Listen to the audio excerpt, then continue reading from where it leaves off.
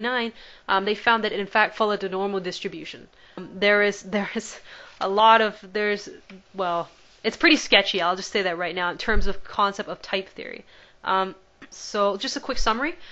So what are the criticisms and what are some problems people have found and are currently researching that they don't like about the Myers-Briggs? Number one is that it has questionable validity. So this is the idea of, again, the horoscope effect, the Fourier effect, the fact that the Myers-Briggs has never been through a double-blind test, the idea that people respond how, if people read something that they think is correct about them, they will make it correct.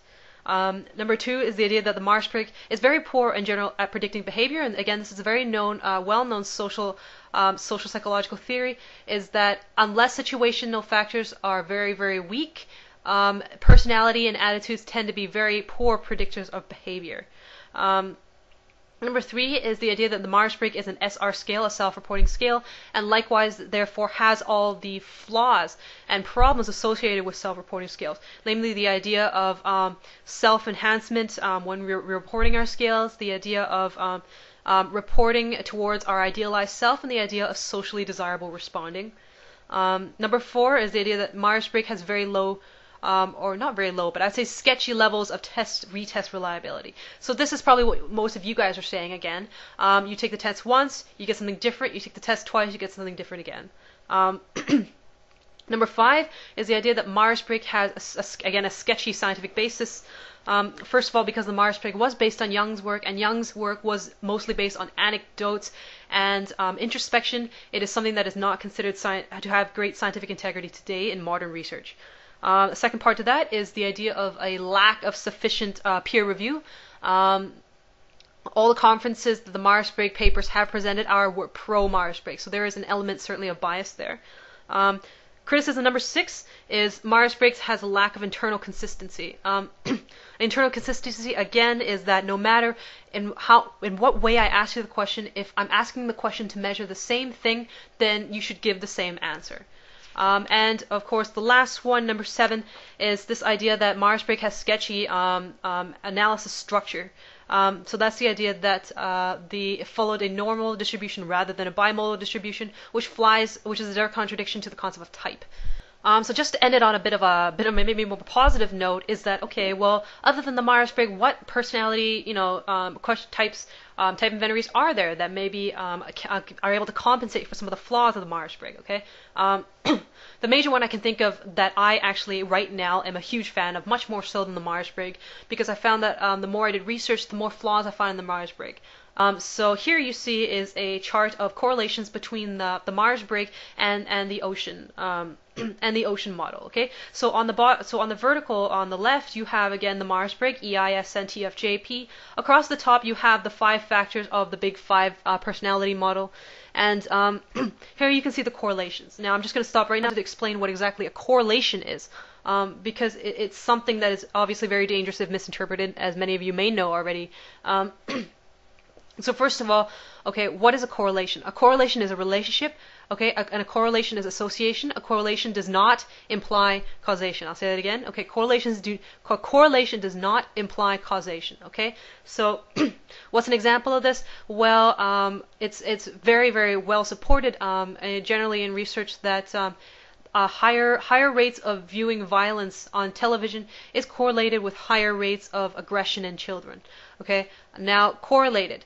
Does it mean that watching lots of TV causes kids to be more aggressive, or is it the fact that aggressive kids tend to watch more TV? Again, we don't know which way the causal chain goes, and correlations are not able to tell you which chain the correlation goes, or even if there is, causation in the relationship between those two variables. So again, a correlation does not imply causation, and with that in mind, okay, take a look at this chart.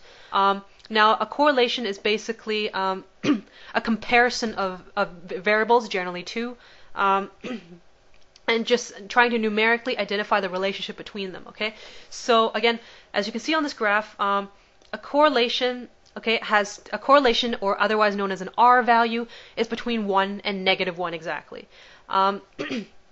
And there are two aspects to the R value. The first aspect is the sign, positive or negative. Okay, positive or negative demonstrates the relationship between the variables in the sense that what happens as they increase and as they decrease.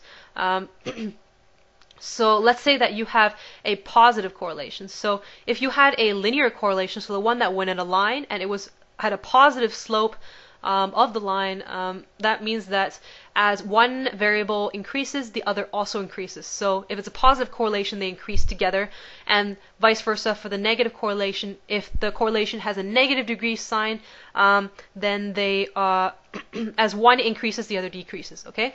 The second component of a correlation is that, other than the sign, is the numerical value itself. The numerical value itself does not measure the slope or the direction. It measures the intensity of the slope or the direction. Okay. So let's take a look at these charts, okay? One of the major things you can immediately see is that, well, the categories on the Myers-Briggs seem to correlate, fairly well with the five-factor personality model. So some of the correlations you can see. So, for example, a positive correlation of 0.72, which is pretty close to 1. So what's the sign? It's a positive sign. That means that to the two variables, the Myers-Briggs and the five-factor personality model, in terms of validity, they increase together. That means that they correlate and they share a relationship, which could possibly suggest, that they are one and the same. But again, we can't imply anything from the correlation. Okay, so the sign is positive. What's the intensity? Well, the intensity is a pretty big number in terms of between 1 and -1. So we can say that reliably, to a correlation about a 0.72, which is considered high. Or moderately high, we can, just looking at this chart, we notice that in terms of extroversion, openness, agreeableness, and conscientiousness, they tend to correlate fairly well with the structure of the Myers-Briggs. However, again, as I mentioned, I am a bigger fan of this model at the moment because it just, in terms of how much research has been done of it, there have been a lot of studies on the Big Five that suggests it is a very valid form of measuring personality. And in addition to that, one advantage that the five-factor personality model has over the Myers-Briggs is that it is able to measure a fifth category known as neuroticism. Neuroticism basically is a measure of emotional stability.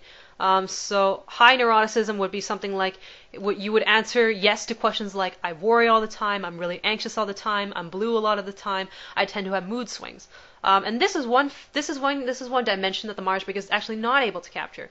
Oh, and I have to mention one more thing in terms of the idea of self-reporting. Yes, the Myers-Briggs is a self-reporting scale. Yes, it's flawed in that regard, but you have to understand that it is inevitable. Okay, because how does a non-self-report questionnaire look like? So that's somebody analyzing you. Okay, generally a licensed psychologist. Has access to your background records, employment records, criminal history, and they make evaluations based on that. Now, that is very useful for, say, criminals, incarcerated offenders trying to find out their personality, because you have all that information, because you have systems in place to evaluate these prisoners. The problem with using a non-self-report scale in terms of the Myers-Briggs is that it is entirely impractical, cost-wise, time-wise, manpower-wise. You have to understand that you can't get full case histories of people you're trying to type in terms of the Myers-Briggs. Sit them down for a fairly long period of time, and try to find their personality from that. Again, it's not practical and it takes too long. So arguably, whereas non-self-report measures are more useful for incarcerated or criminal populations, certainly the self-report scale is much more efficient in terms of subclinical populations. So subclinical are basically like average or normal populations, such as college students, which many of these studies happen to be performed on. So those are the major criticisms of the Myers-Briggs. Just some really interesting 7 points to remember. Apologize for the length of this, and apologize for that this wasn't really entertaining. But as I warned you, I'm trying to inform, not to entertain. So hopefully you learned, a bit more about the research process, maybe a bit more about alternatives to the Myers-Briggs. The perceiving judging video will be posted up soon. because I have 2 weeks of utter and complete freedom. So yeah, thanks a lot for watching. And please, if you have any questions, don't hesitate to private message me, and I'll answer them if it's very important or if I get them asked enough. Okay, so thanks a lot.